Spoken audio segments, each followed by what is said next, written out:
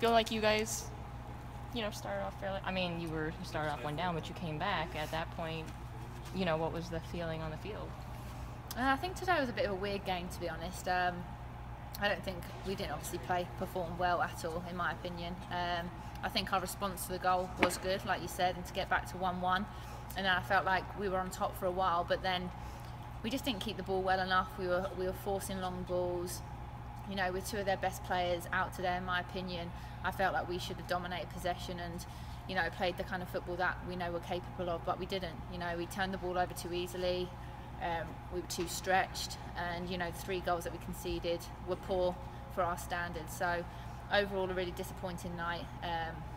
And yeah, we definitely didn't deserve to get anything out of the game. So it's frustrating because a win, really could have given us some hope to make playoffs, but obviously that's looking slim now. So now it's just about pride and trying to finish off the season, as well as we possibly can, which I'm sure we will.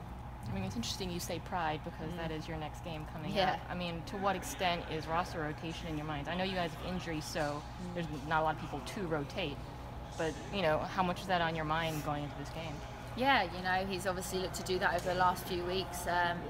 The team hasn't been the same week in, week out, and sometimes that's not ideal either. As a centre forward, you want to be playing with the same players, you want to be building partnerships, and to be honest, I probably haven't played with the same front 3 for more than 2 games in a row, if that, and it's the same for the back 4 at the minute. I think the midfield's probably been the most consistent, but just purely because we literally just have them 3 at the minute.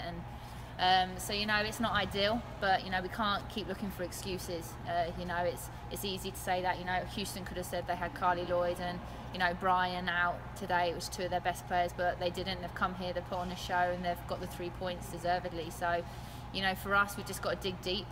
We're all professionals, we all know what it takes, we've been here before, and we've just got to work hard, and whoever's playing on that pitch needs to turn up on Saturday, because Orlando are flying. So if we play like we did today, it's not going to be a very pleasant game for anyone to watch. So we need to definitely regroup and get ourselves ready for Saturday. You returned to the starting 11 for this game. How did that feel? It was nice. I'm a player that wants to play. I want to start. For me, it was tough. Not to be in the starting 11. Everywhere I've gone, I've always played, and so it was definitely an eye opener. But for me, it's been a learning curve, and it's made me hungrier to play. And it was great to get back into the team today and to start, and to score as well, which is what I love doing. And would have loved to have played longer, but I understand that's the decision he obviously decided to make. But for me, I just want to win games. I want to play, I want to win, I want to help the team get as high up the table as they possibly can. So whether that's me starting or coming off the bench, I'll always give 100% for this team. Do you want another fruit slice? Yes, please. That's so good.